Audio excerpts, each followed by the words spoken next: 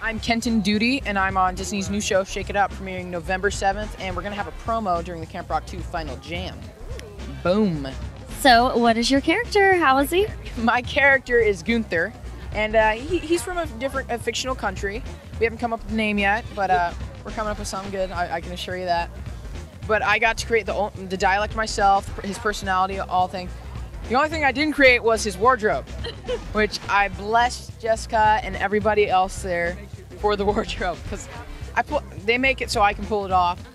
And it's not like my usual wardrobe, you know, this whole thing. Is it more on the nerdy side? I wouldn't say nerdy. I would say something that you've never seen before. Bizarre. It's a decent word for it. So I'm just assuming your character is nothing like your real personality.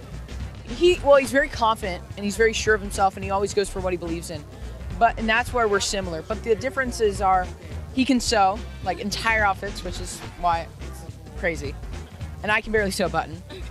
And he's got a twin sister. I've got twin little sisters. What else? I mean, you know, that like just the basics pretty much.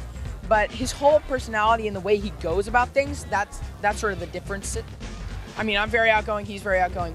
But the ways we go about it is probably a difference. Cool. Well, thank you so much and have fun today. I will.